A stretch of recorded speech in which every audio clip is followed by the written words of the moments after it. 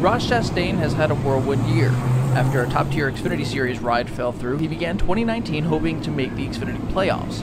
That was until June, when Chastain, who started every Truck Series race as well, decided to chase a truck title instead.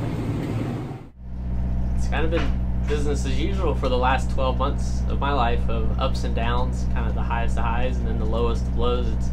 It's just really weird that it's in the public. Like a lot of people, and myself included, have went through stuff in our lives. You know, you're excited about stuff, then stuff gets taken away, you don't know why. But I believe that there's a bigger plan for me, and whatever that plan is, I'm good with.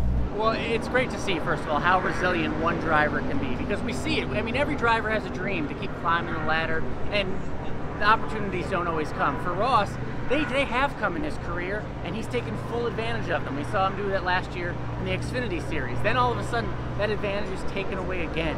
What does he do? He gets in a truck that maybe wasn't supposed to win races, and he does what he has to do. He climbs the ladder again and wins races.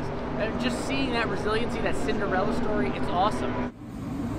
Chastain took the checkered flag first at Iowa Speedway on June 16th, but was disqualified due to a rules violation. The next week out at Worldwide Technology Raceway at Gateway, Chastain found himself back in victory lane.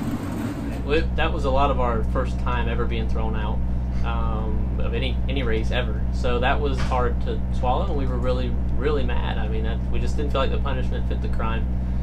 But it was what it was, and by Wednesday we were good with it. We were really mad, and we went to Gateway, and I look back and think about what we were saying to each other, and what I was saying publicly, and what we all were saying publicly, and we were all really mad. And I said, you know, we were just going to go win again, and I was so fired up.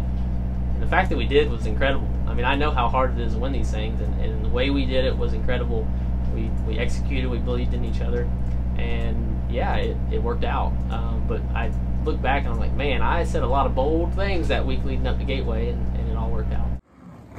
8 drivers will make the Truck Series playoffs. 5 have won, but with 3 races left in the regular season, the standings could still drastically change before then. You have to win to make the playoffs. I mean, right now you don't have to in the Truck Series, but if you want to jump into it right now, that's the only way, that's the only hope of actually getting in there. I mean, drivers that are having really good seasons without a win, they're going to be shut out of a championship run. Chastain is confident in his abilities, and he knows exactly what he expects out of himself and his team in Saturday's Gander RV 150 at Pocono Raceway. Yeah, go win.